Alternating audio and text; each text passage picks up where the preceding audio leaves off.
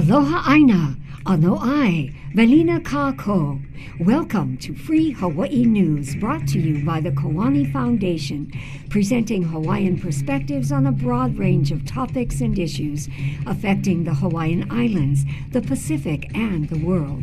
Your hosts for Free Hawaii News are Leon Kaulahau-Siu, musician, composer, diplomat, and political analyst, and Hina Lei Moana Wong, Kumuhula, filmmaker, cultural and Hawaiian language preservationist, and community leader. And now, Free Hawaii News. Ano ai ke aloha ia kākoa pauloa e ko Hawaii nei pai aina mai Hawaii a hiki loa ki o ni hau. Aloha nui mai a kāko o au no keia o Kumuhina. And I'm Leon Siu, and we're here with Free Hawaii News. Welcome. Ai mahalo anu ia oko no ko oko hoki pa ana mai a no keia ko kako launa ana. Mahalo nui e Leon. Aloha kaua. Aloha. During the 2022 session that just ended, the State of Hawaii Legislature appropriated $1 billion to fund projects related to Hawaiians. Out of all of the appropriations that were made, here are some of the highlights. HB 2511, $600 million to the Department of Hawaiian Homelands to pursue a multi-pronged approach to eliminating its wait list. HB 3041, in which $328 million was appropriated to settle the Hawaiian Homelands lawsuit. This is the Leona Kalima State of Hawaii lawsuit. SB 2021, $64 million to the Office of Hawaiian Affairs for a portion of the income and proceeds from the Public Land Trust. And the big one, HB 2024, $14 million for the startup and transition planning costs for the Mauna Kea Stewardship and Oversight Authority, which appropriates $350,000 for K-12 public education programs in astronomy-related fields of learning. SB 3357, which provided $2 million in grants to improve Native Hawaiian economic well-being and culture. And HB 1600, State Budget Act, includes the following: $10 million for planning and development for DHHL homesteads, $2 million to support the mission of Iolani Palace, $38 million to address staffing, recruitment, training, and provide Hawaiian language immersion for students. Also includes funding for classroom renovations. $2.9 million and 14 positions for the Imiloa Immersion Program at UH Hilo, $117,019 for the Papahana o Kalona Alternative Learning Program, which provides integrated traditional and cultural education programs, $400,000 for operating expenses for the Kaho'olawe Island Reserve, and $200,000 to support the Aha Moku Advisory Committee. HB 1894. This facilitates traditional Native Hawaiian burial practices by including water cremation in the treatment and disposal of human remains. HB 1768 removes some of the hurdles for mahi'ai, for farmers, to obtain water for traditional and customary kalo cultivation. That's a big one. Aye. HB 2466, relating to taro cultivation tax exemption. And HR 130, apologizing to Native Hawaiian people for prohibiting the use of Hawaiian language in Hawaii's schools from 1896 to 1986. And SC R 121, urging the counties and the state to work with Hua Makahikina and Kumuhula to establish policies protecting hula. So these were just some of the various legislation that was passed in this past session. So we're going to be talking more specifically about some of the. This year, we see that this $1 billion, there was great effort to place a focus on this and put it out to the media. Mm-hmm. Monies are appropriated on a yearly basis. And so, yes, this is $1 billion, but it's not out of the ordinary that funds are appropriated for all of the following list of things. Right. So our people must be vigilant. We cannot be complacent. Mm-hmm. We cannot simply say, we have now received money and we can sit back, because that's not what it's meant to do. These monies we should perhaps consider to be seed monies Mm-hmm. that will help to inspire and promote our people to get more active. Mm-hmm. And of course, depending on their political views, even if at best that they stay alert and they stay abreast of the current happenings, that in and of itself is important.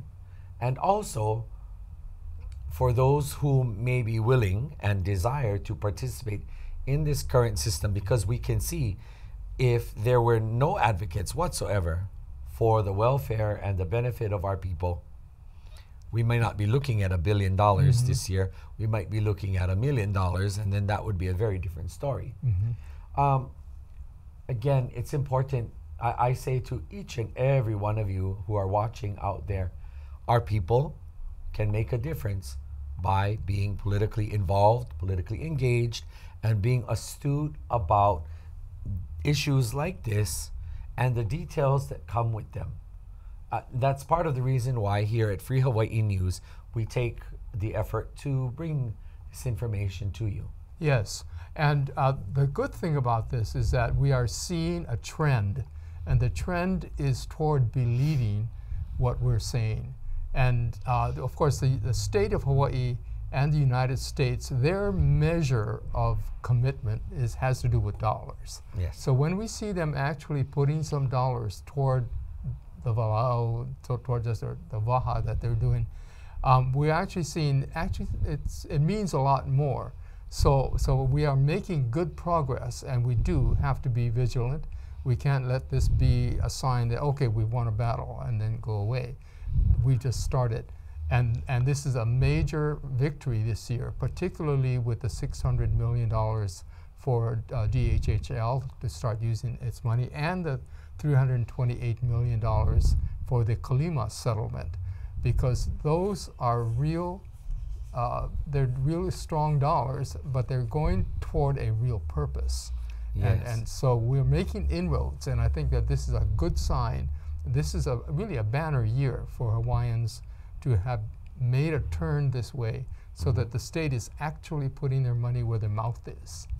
There is no replacement for our land itself. Mm-hmm.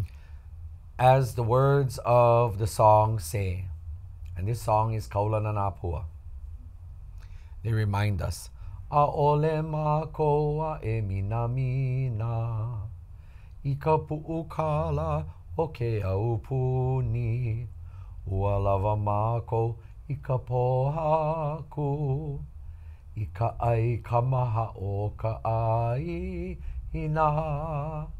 We do not value gold and riches and dollars. We value and we are satiated with the stones, the astonishing food of our land. When we have our land, when we have our natural resources, we can have a better life and livelihood.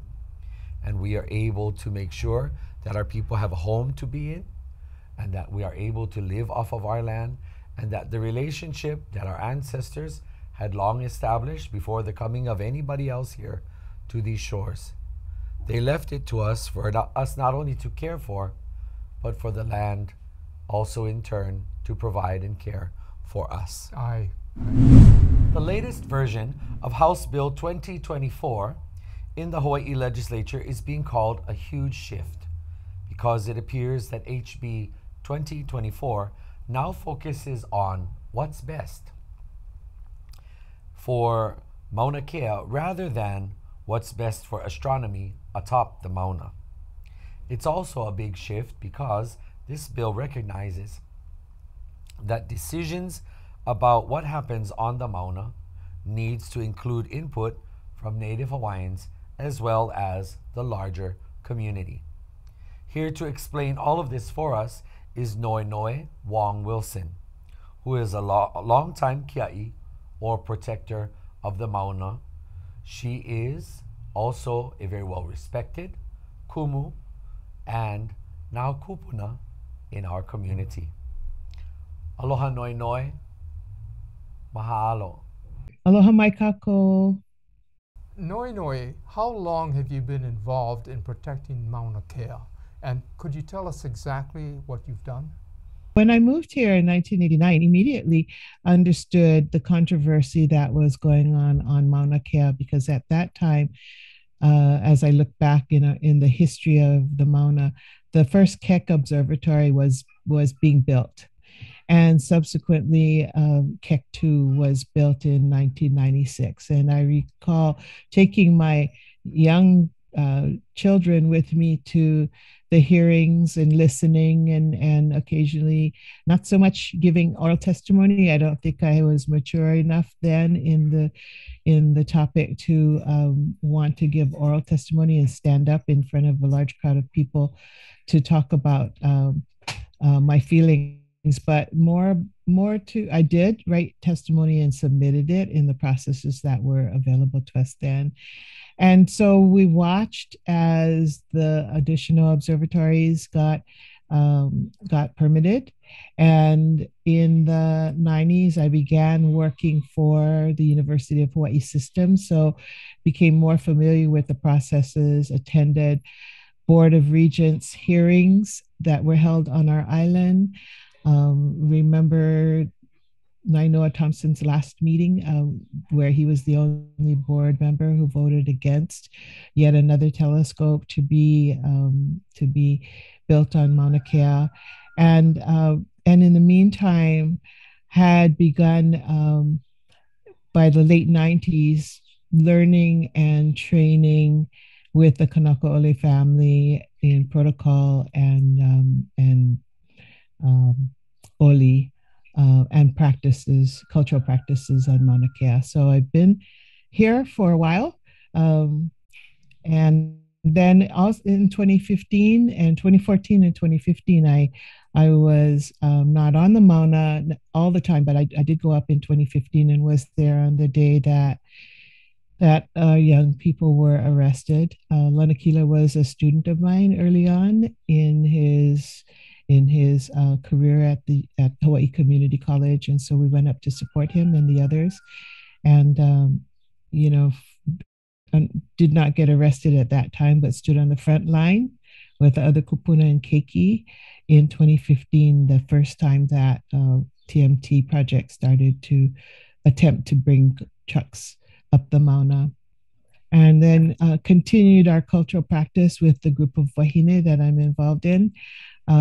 To do our prayers, our pule, our ceremony on Mauna Kea, and then again in 2019 when we were called to the Mauna to stand in opposition of TMT projects. So as one of the 38 kupuna that were arrested that day in July. This past year, I was named to this new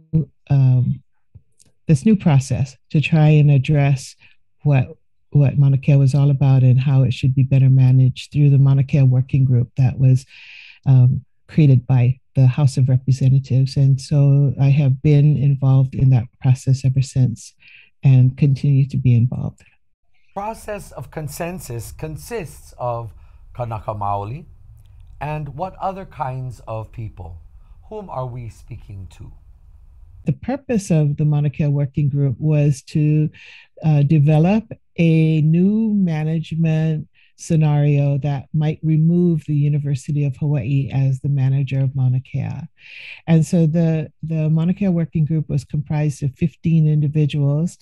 There were representatives from the Department of Land and Natural Resources, from the Office of Hawaiian Affairs, a number of community people who came from different islands, and there was one representative from the Mauna Kea observatories, and then there were 4 members of the House of Representatives. So 2 of the members were chairs of the subject matter committees that we would expect any Mauna Kea bill to be referred to. And then 2 additional members of the House of Representatives who are Hawaiian, and one was Representative Stacy Eli from Nanakuli District, and the other one was Representative Ty Cullen, who came from the Makakilo District on Oahu. And then the others included myself, Antipua Kanahele, from Hilo area, Shane Nelson, who lives in South Kona, and Lana Manguel, who comes from the Hamakua side of the island. So Hawaii Island was very well represented. And then there was a young part Hawaiian woman who works at the Daniel K. Inouye telescope up in Haleakala. And we actually began in July of 2021. And we were given this task with really no restrictions or no roadmap, just put in a Zoom room and asked to see what we could come up with, and given a timeline. And the timeline was to have a report by the end of the year, in the hopes that anything that came out of the report might be introduced in the 2022 legislative session, which is what happened. House Bill 2024 did make it through miraculously. I will tell you, I did not expect there would be that kind of shift in support at the legislature for something that was generated through this process, and something that really shifted the way that government and the state should be looking at Mauna Kea. I think what House Bill 2024 did was bring a huge shift in perspective on what we're trying to protect here.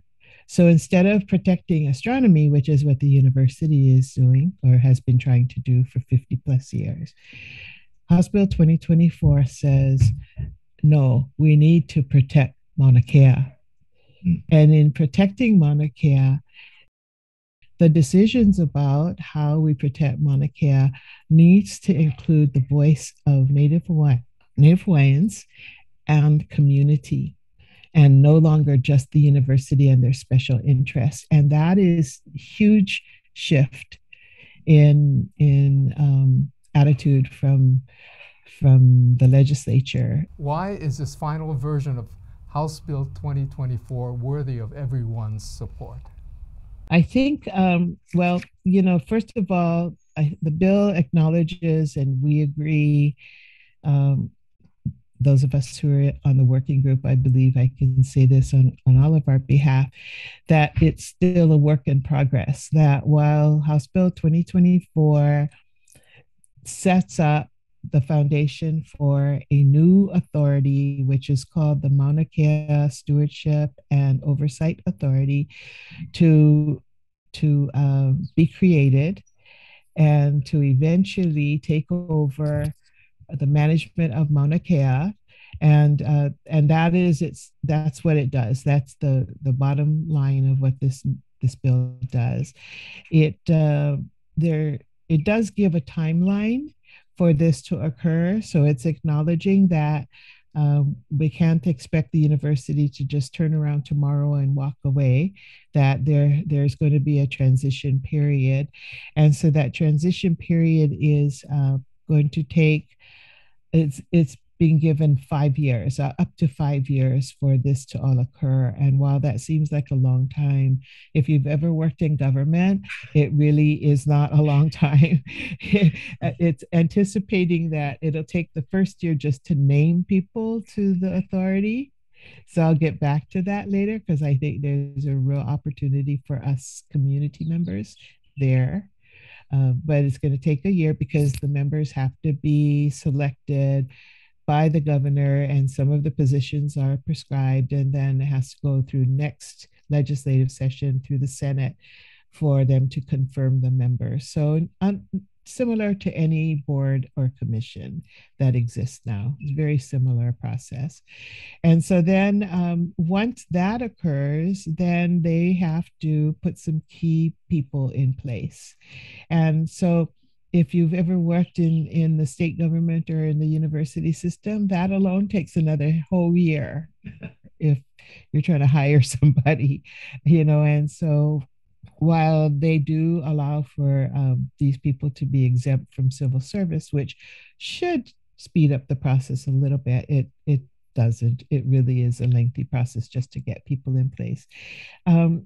If you're so inclined and you can go onto the state legislature website and open up the conference committee report, there's a table that's part of the conference committee report that's really makes it clear of how the transition is going to occur. And so basically the university remains landlord, remains in place to do the daily management of Mauna Kea, because there are lots of activities that occur daily, including managing tourism on the Mauna. They're supposed to have a handle on that, although I will agree they don't have rules about that particular issue, and that has always still been a point of contention. About safety, right? So when it snows up there, they need to close the roads. So they have rangers. So the rangers work for the university. That's a matter of safety for the public as well as for the people who work up there.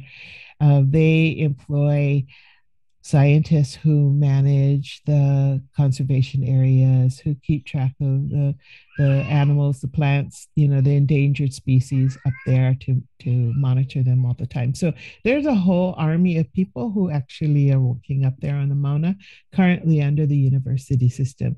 They will continue that for the next up to 5 years.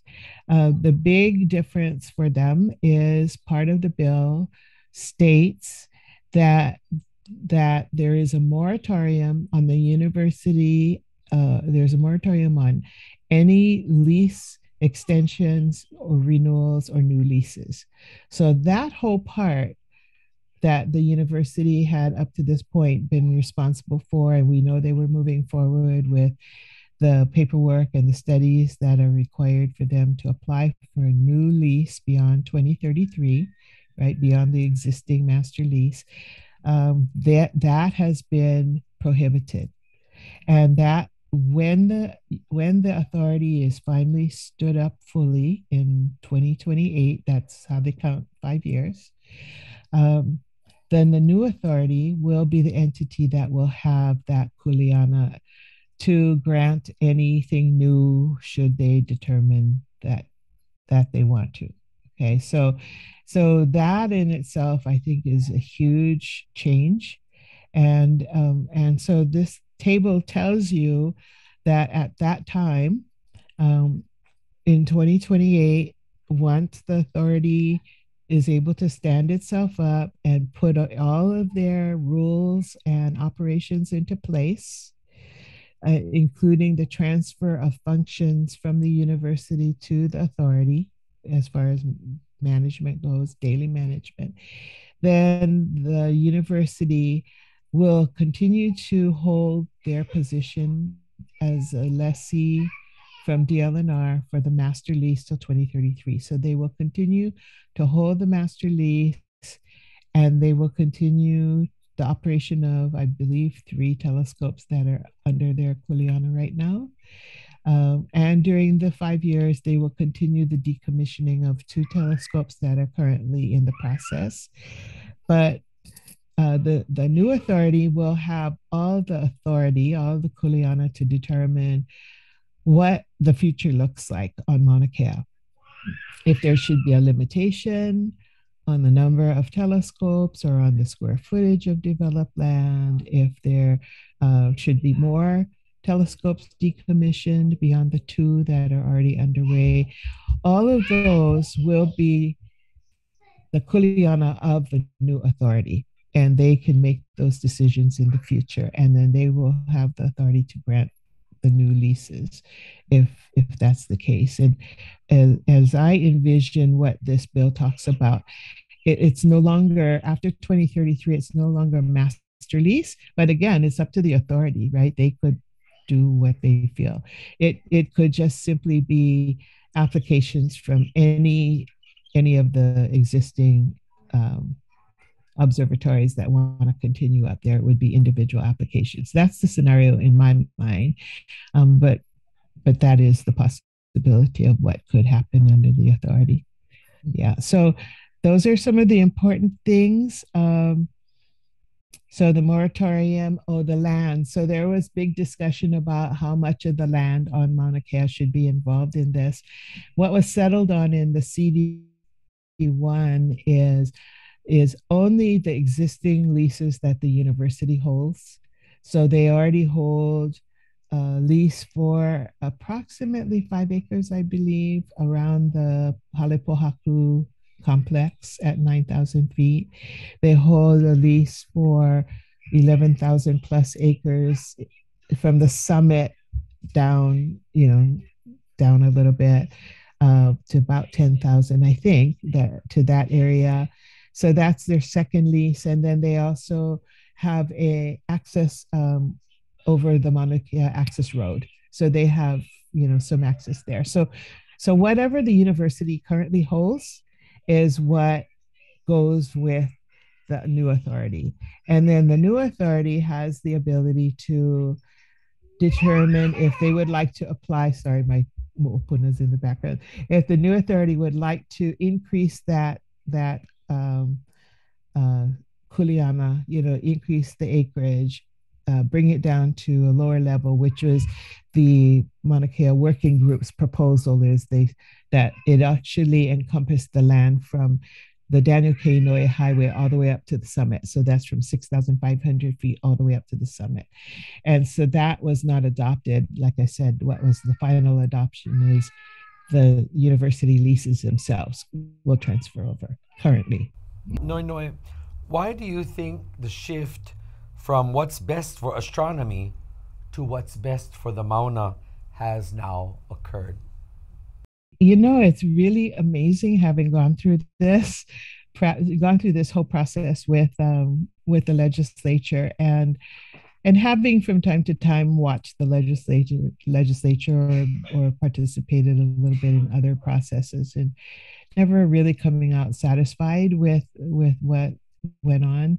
I will tell you, I was very, very surprised to see what was actually considered in the last draft. And all I can say is, because I'm going to say a couple of things. One is, in March, we gathered, a number of people came down to the legislature, and it was a brief respite in the legislative calendar. And we held our our ceremony that we did when we were on the Mauna in 2019 and 2020. And we took our stand, and we used to hold our ceremony 3-4 times a day on the mountain, every day that we were up there for the 9 months, right? Some people think, well, that was a lot of beautiful singing and dancing. And others, maybe have an inkling of the spiritual power of Pule and intention. And so when we went to the legislature that day in March, and people said, "What are you doing? Are you protesting?" I said, "Not at all. This is not a protest at all. We didn't even visit. We didn't even knock on doors. We didn't go into the offices." And I think they had just lifted the prohibition of entering offices. The general public, had been, the legislature had been closed for 2 years. They had just lifted that rule, and they were allowing people in if you had masks and if you had vaccine cards. But for us, we went down and we did our AHA and we prayed. And people asked me, what is your purpose here? And I said, we are in Pule and we are using our collective spiritual power to pray for all the people here in this building so they make the right decisions. And others can laugh and say that's silly to think that that alone is what made the shift. But I do really believe that that helped and participated in the shift that took place right after that, when people understood the seriousness of what we were trying to do. And I think once they really got past the fact that we're not protesting, we never were in your face. We never were. People tell me, well, people are so afraid, the legislators are so afraid of all of you. And I thought, why? We're constituents, we're citizens, we're normal people. And if you just stop and listen, that we actually have a message. And if, from our perspective, if you deliver that message in a way that people will listen to you and not be in their face, then maybe you start to open up the doors for communication. And so there was a lot of one-on-one calling, Zooming, and submitting testimony that didn't oppose everything, but simply said, please take a look at this issue. Please, look at this language. Please consider this. And it's the Pono thing to do, then it's the Pono thing to do. And I think people got that. I think in many ways, the university was their own worst enemy. And despite the pleas from the community and the warnings that they had been given by everybody, including the legislature, they failed to recognize the changes that they needed to make in order to address what was going on here, and what the community was saying when we were saying this place is important to us and you need to stop and listen. And so it resulted in what I will say now, the legislature, the House and the Senate members that were involved in this overwhelmingly approved it. There were just a couple people in each chamber that voted against it for different reasons. And I think they heard the community and they said, you're right, a change needs to occur. And what the working group was able to do was provide them a pathway for that change, provide them with a plan. And of course, they tweaked it and pulled it and reshaped it a little bit. But by and large, although, as I say, it's not perfect, and there are things that probably need to be adjusted about it or added to it to make sure that the outcome of all of this is what we really want to see. It's passed, and hopefully the governor is going to sign it, and it is indeed a new day for Mauna Kea. Ano Leila, a new day for Mauna Kea. Mahalo anui yaoi e Noinoi for explaining House Bill 2024 for all of us, and mahalo anui yaoi for all that you do and for all that you represent for our people. Mahalo anui. Mahalo. I just recently returned from the United Nations in New York. There are several headquarters for the United Nations. Two major ones are New York and Geneva. Over the last 2 years, both of those places have been pretty much closed down for activities, mainly because of the COVID pandemic. But they started to open up again in New York this past January. I was there.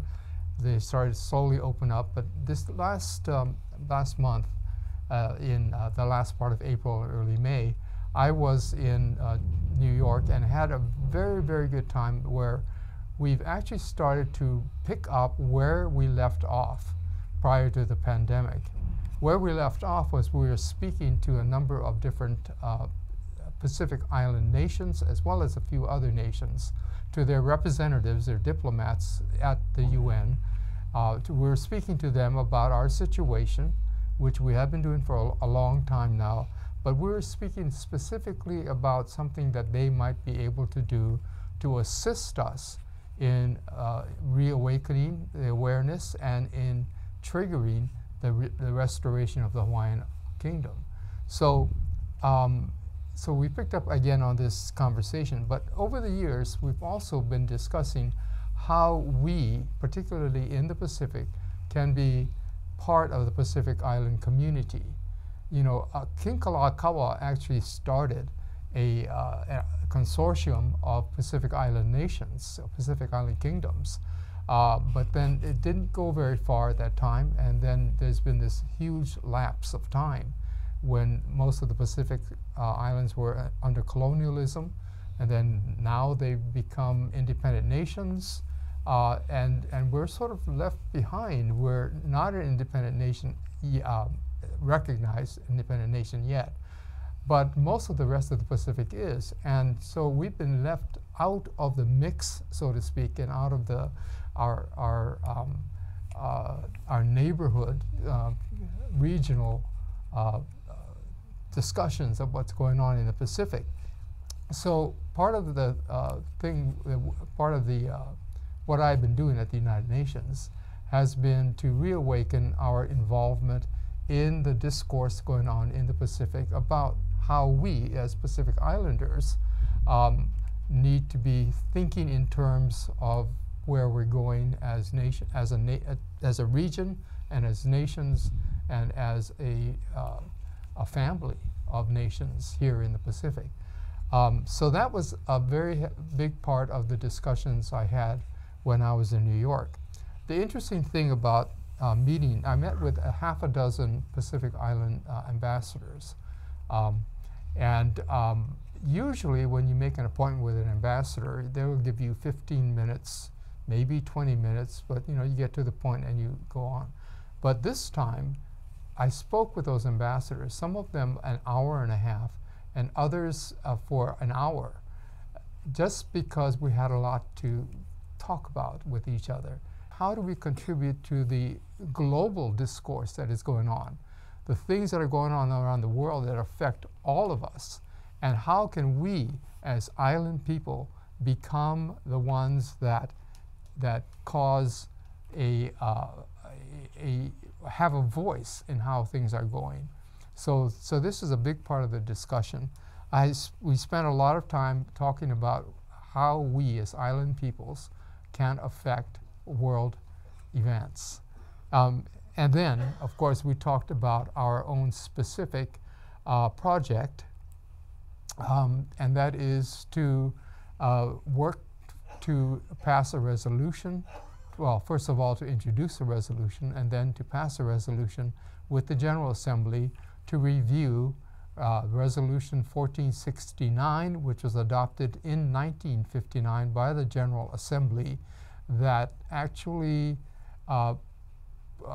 put Hawaii into a position of being classified as being under the United States, as being part of the United States. So this is something I discussed on an earlier program, but I'd like to report that we are now picking up from where we left off, and we are moving forward. And I expect within the next few months to be able to report that we have a resolution submitted to the United Nations General Assembly to start to reconsider its decision that they made in 1959 that consigned Hawaii into the United States. Minutes, but you know, you get to the point and you go on. But this time, I spoke with those ambassadors, some of them an hour and a half, and others for an hour, just because we had a lot to talk about with each other and to share with each other. So in doing so, we talked about not only our situation and what we would like to do, but things of mutual concern in the Pacific, and how we go about not only working out the best route for for Hawaiians and for Polynesians, for Micronesians, for the Melanesians to take. What direction do we want to go? But the other thing is, how do we contribute to the global discourse that is going on? The things that are going on around the world that affect all of us. And how can we, as island people, become the ones that cause have a voice in how things are going? So this is a big part of the discussion. We spent a lot of time talking about how we as island peoples can affect world events. And then, of course, we talked about our own specific project, and that is to work to pass a resolution. Well, first of all, to introduce a resolution, and then to pass a resolution with the General Assembly to review Resolution 1469, which was adopted in 1959 by the General Assembly, that actually put Hawaii into a position of being classified as being under the United States, as being part of the United States. So this is something I discussed on an earlier program, but I'd like to report that we are now picking up from where we left off, and we are moving forward. And I expect within the next few months to be able to report that we have a resolution submitted to the United Nations General Assembly to start to reconsider its decision that they made in 1959 that consigned Hawaii into the United States. So that's my report for now. Oh, one other part of it is that for years we have had a small support group of Hawaiians who are living in New York, NAOEVO NYC. And that group has been working very diligently to help to support an awareness of things going on here in Hawaii. For instance, they celebrate Laku'okoa and La Ho'iho'i'ea every year and have a small celebration of it, but a public celebration so that people come by and ask what's going on. So this group has been very supportive of the work that I've been doing and others in New York have been doing at the UN and amongst the other the international community. So this group, however, during the COVID pandemic, or just shortly before, its key leaders of the group decided to move back to Hawaii. And so the group right now is not functioning at full speed. But I'd like to report that on this last trip, we actually have reactivated this to either start up this group or really start up a new group to free Hawaii. And this is really good news, because now we would have a support base, an active support base in New York. Now, the other part of it is that we actually have an office to operate from in New York, and so this has now been reactivated as well. I went to New York and renegotiated for our office, which had been closed for over 2 years. So now we are on the verge of reactivating the office and becoming or having a much more of a presence there in New York. So it was a very successful trip. It's good to be back home, but we're going to be seeing, I'll be traveling more, as well as others from Hawaii will be traveling more to New York, as well as to Geneva, as Geneva opens up as well to receive delegations from us, as well as from other peoples around the world. So we're making good progress at the Human Rights Council in Geneva and the other human rights bodies there, as well as in New York. Here is a provocative thought for us, Kanaka, as well as everyone else in the Pai'aina, for all of us to consider. And that is the way our people are viewed and the way we are treated in our own homeland. And tell me, Leon, do you see and feel these things that I feel, where when we look out Now, notwithstanding this year where we've just highlighted that $1 billion has been appropriated. Again, $1 billion, we are thankful. We're thankful for receiving the support. But it is certainly by no means the absolute end. Right, it's just a start. Yes, it is just a start. And we all have a kuleana, we have a duty. Mm-hmm. But some of the greater underpinnings of us not only being able to fulfill our duty, but the current government's duty to our people, for our people. And what concerns me is, how do our current political and economic leaders and movers and shakers really feel about us Hawaiians? One of the more salient points that we saw in our recent history, we saw our entire community rise up. Now, it didn't mean that all Hawaiians went, but there were certainly a great number of us. And amongst them were some of the most prominent in the realm of our culture. That includes Kumuhula. That includes people who teach Olelo, our language. Mm-hmm. And it includes other Aloha Aina patriot people, people who love the land, people who farm the land. And Haumana. And Haumana. And this movement was embraced. As someone who just turned 50 years old, Leon. You're a young one. How old are you? 74. 74. So how about that? Between your generation and mine. In fact, you're my mother's age. And I would venture to say here in this program that that's my mom's generation. That's your generation told us, the now late 40s and 50-somethings, that we needed to go to school, that we needed to learn our culture, our language, and we needed to do all that we could to promote it, to perpetuate it, to promulgate it. Because we realized the loss that we had taken by being deprived of that. Yes. Yeah. That's one of the best things in us working together is that we represent two distinct generations now, and we speak to all of you in the audience. Now, the only way that we will truly change the perspectives and the attitudes and the approach that has been afforded to our people, and all too often we see that the only time it seems that our people are of value is when we can earn somebody $1. Yes, I said it. The only time that we're of value is when we are generating income for either the current state or for whatever cause that is in front of us at the time.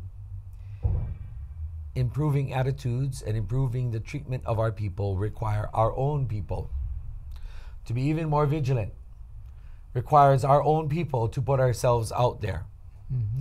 We need more people to become the teachers of our future. We need more people in every area of the workforce. We need more people, especially at the political and economic level. And while there will be a great number of us that will continue to work the land, will continue to be the fishermen and the farmers of land and sea, we need people to help to promote this and to grow it. We need people to make this a more commonplace reality. Because until we do, and until we take a greater level of ownership, not from the perspective of being a victim, we are victims of our history, but we can't allow ourselves to think that and feel that. We have to posture and to put ourselves out there as the leaders of, the rightful leaders of our home. And when we see ourselves as the rightful leaders of our home, we will take greater initiative to make sure that we set the lead, we set the pace, and that we don't ask people, can we, should we, but instead we're saying, this is what our culture reminds us to do. This is what we are obligated to do according to the ways of our people. And I believe that that's how we make these small steps and sometimes great strides in changing people's attitudes and the treatment of our people in our own home. Again, Mauna Kea was one of the greatest. where we saw some of the greatest disrespect shown to our people. What are your thoughts on this, Leon? Well, very good. You know, when we're talking about generations, I am so encouraged by where we started out from 50 years ago, talking about some pilikia we had here in Hawaii, to now realizing what that pilikia is, and how how we can approach it through aloha, kapu aloha, and aloha aina, all of these things that grew up or came to life during my generation's activities. Now we have 2, 3 generations, yours, the one after you, and then one more younger ones, that are now convinced that this is really the core values of our people, that aloha aina is really core. So when they show up at the mauna, it's not just people showing up for some activity. They actually are expressing something deep within themselves, which we have reawakened from our ancestors, from where we came from, and that is aloha aina, that love for the land, love for one another, aloha. So, and understanding that this can really change things, and this is where our destiny lies, and that is to express the values, the traditions, the attitudes, the worldview of our people in governing ourselves and moving on toward the future. I really believe that we are in a very good position right now. So this kind of little changes going on in the legislature as far as their attitudes toward us, it's a start, but it's a start in the right direction. Yes, indeed. It's a start in the right direction. And I also believe that it's incumbent upon us to know that we cannot look to others to do for us in the manner that is consistent with what our kupuna would do.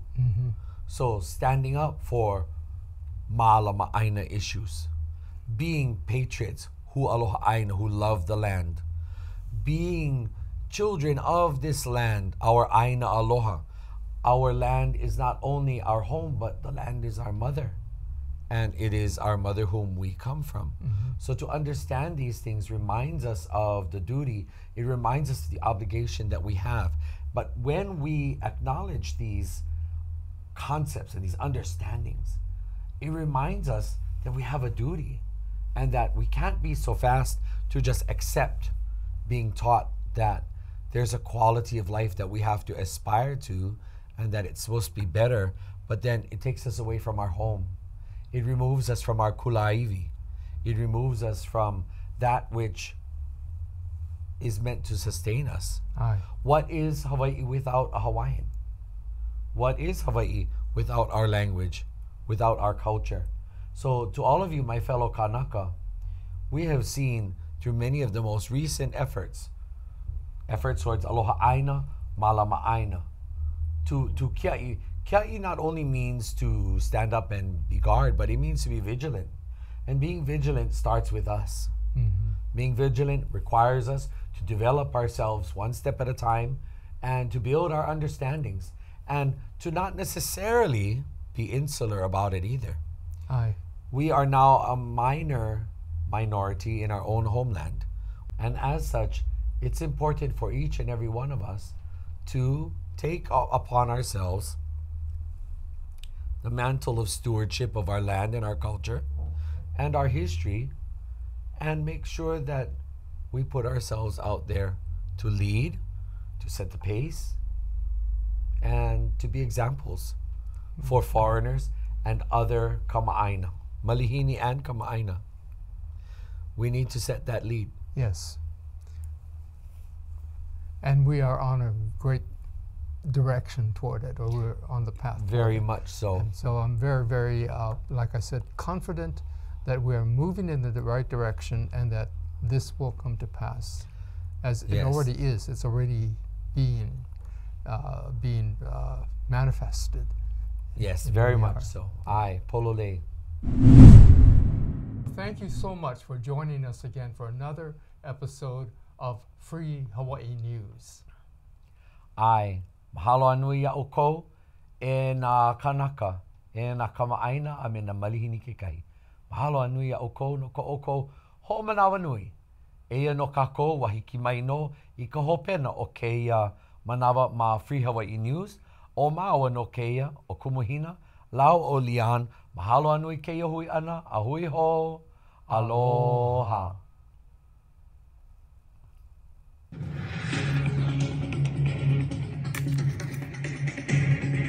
We hope you enjoyed this month's episode of Free Hawaii News. Mahalo for watching.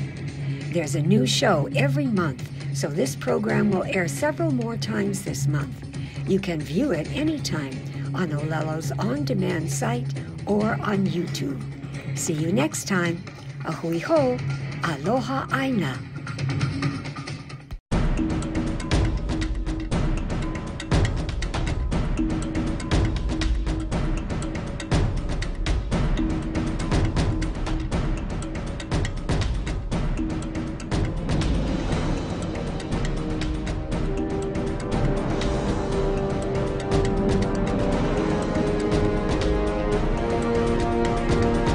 Free Hawaii Broadcasting Network.